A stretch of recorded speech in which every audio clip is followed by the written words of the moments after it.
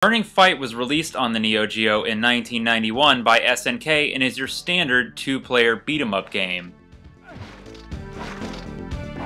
I had to look online to find out anything about the story in Burning Fight since there is literally no mention of it whatsoever while you're playing the game. What it boils down to is that Duke and Billy, who are two of your selectable characters, are detectives that are tracking down a Japanese crime syndicate. During the course of their mission, they meet up with Ryu, who joins them to take down the boss once and for all.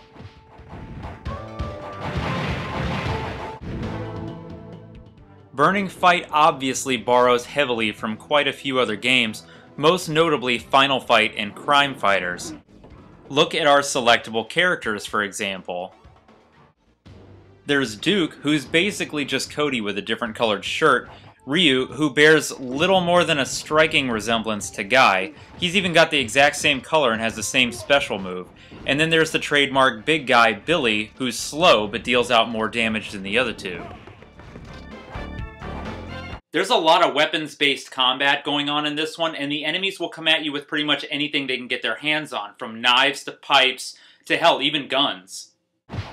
I would like to note here that Duke seems to have this issue where he carries every weapon as effeminately as humanly possible. I noticed it the other day and now it bugs me every time I think about the game.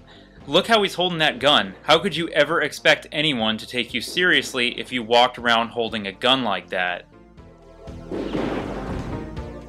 One thing that is kinda unique about Burning Fight are the optional bonus areas where you can get power-ups and extra points. Usually, in most levels, there'll be a door that you can choose to go into. Once in there, you're given a few seconds to smash up some merchandise or furniture in order to grab yourself a power-up. Shopkeepers must love these guys. Just like most games in the genre, each level is home to a boss that you'll have to defeat in order to move on to the next one.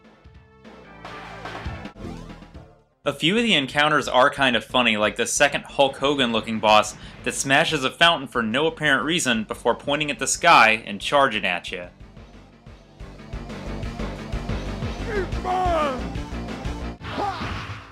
Oh, and another thing that bugs me about this game, it has no ending, regardless of who you beat it with. Why bother coming up with a storyline for a game if you're not even going to acknowledge its resolution at the end?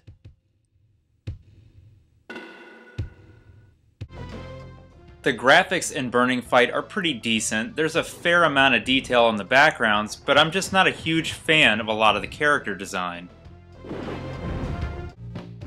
The majority of the enemies are just cookie-cutter, beat-em-up bad guys, and none of them really stand out. The sprites themselves are pretty large, and the game moves fairly well, but it's just not that impressive compared to the insane amount of detail we've all come to expect in most Neo Geo titles. I'll give this one a little bit of a break since it came out so early in the Neo Geo's lifespan and say that overall, it looks pretty good.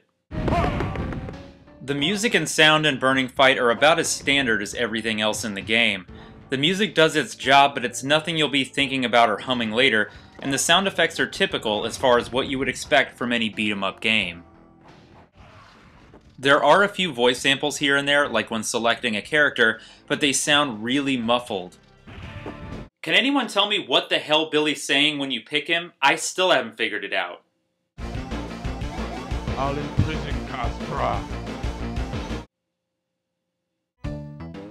Burning Fight controls like you would expect it to. You've got an attack button, a jump button, and hitting both of them together does your special attack. Get used to it too, since you'll be using the hell out of it in the later stages. It does feel a bit sluggish at times, but that could also have a lot to do with how often you get hit while playing. It gets a bit frustrating when just about anything in the game can kill you in under 3 or 4 hits. Get used to seeing the continue screen a lot. You will run across health items here and there, just like most games in the genre. You'll usually end up punching them out of a phone booth or a garbage can. I'll never quite understand that whole thing. If I ever punched a phone booth and a fully cooked ham came out of it, the last thing I would think to do would be to eat it. Burning Fight is not a bad game, it's just dreadfully average as far as beat-em-ups go.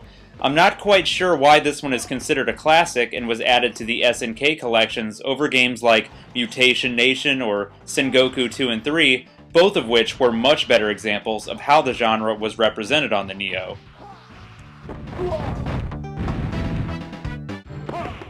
It's a decent game that's much more fun with a friend than in single-player mode, but even still, when there are so many better options out there, it's hard to recommend sitting down and playing through this one.